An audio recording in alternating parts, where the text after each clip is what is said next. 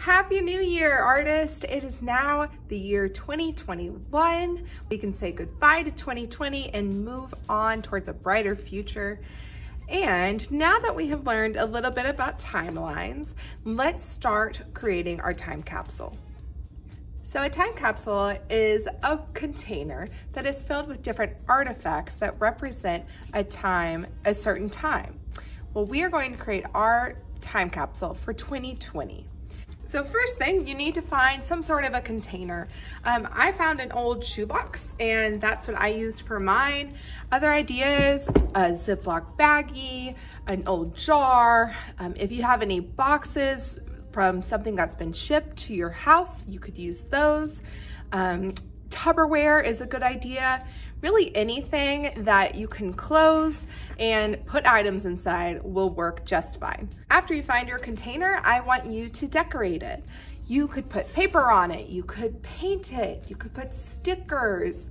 I'll show you one idea. I took some leftover painted paper and I cut it and put it on the outsides of my box. Here I did some texture rubbings using the concrete outside.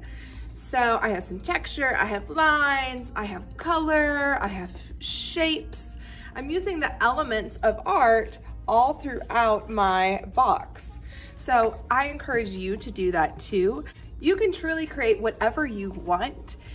You could even decorate the inside too.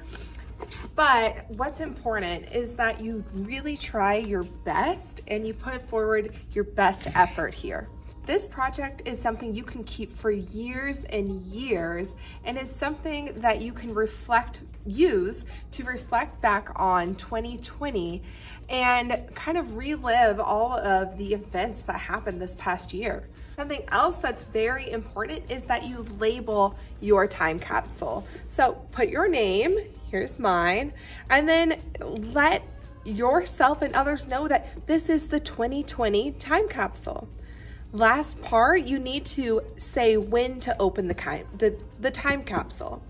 So after we fill it with artifacts, we're gonna seal it closed, and then you store the time capsule somewhere safe that it can stay, and then you don't open it until whatever year you decide. So I wrote open in 2060. That means I need to wait 40 years to open this time capsule. That's a long time. You can choose however long you would like. Maybe you want to wait 1 year, maybe 5 years, maybe 10 years, 20 years, or so on. The choice is up to you, but please make sure you write your name, you label it 2020 time capsule, and write when to open. So artists, let's begin. I want you to go find a container that you can use for your time capsule, then decorate it. You can make this however you want.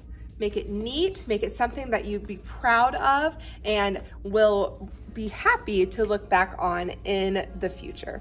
All right, go have fun and then click to my next slide and I'll tell you how we're going to fill this time capsule.